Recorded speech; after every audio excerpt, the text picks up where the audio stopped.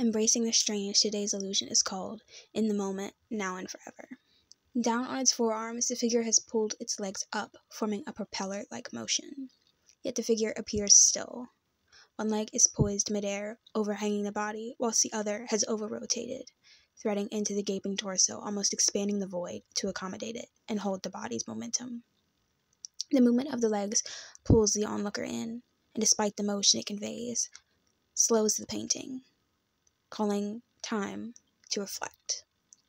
In the absence of the head, the body has surrendered itself, as the hands clutch the foreground of the painting, enduring. I love this sketch because it's intricate, elegant, and a bit circus. I tweaked the back leg when I sketched it, because I was undecided about where to put it in accordance to the body, on top or behind it. You'll see I chose behind it.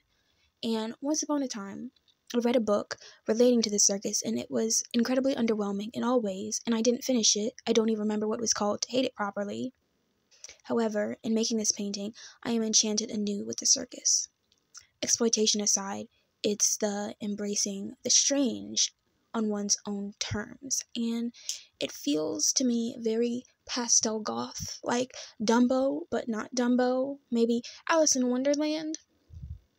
Also, Bob's Burgers, specifically the episode with Edith Cranwrinkle. She's my favorite sub-character. Louise is my favorite main character. There's that episode with the quilt where she wants her quilting square to include the freaks of the circus, but Officer Bosco's crotchety mom says no, so she uses Bob as her getaway driver and, holds him hostage, lying to him about having fits.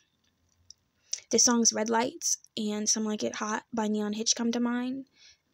Some Like It Hot specifically has the lines, I can only see white lights when I'm with you. Upside Down by Paloma Faith comes to mind as well, and a bit of Do You Want the Truth or Something Beautiful? But not because I think of the question, rather, I think that I captured both the truth and beauty without deception, which is the age-old challenge, isn't it? So then, when I think about it that way, it becomes the song Love Me As I Am, because that specifically has the lines, I can't apologize for being who I am. I've done my reconciling. I'm over-compromising. I need you to see this my way and love me as I am. So if you take anything away for this video, it is art, truly art, and art goes on, so I will in my next video. Thank you for watching.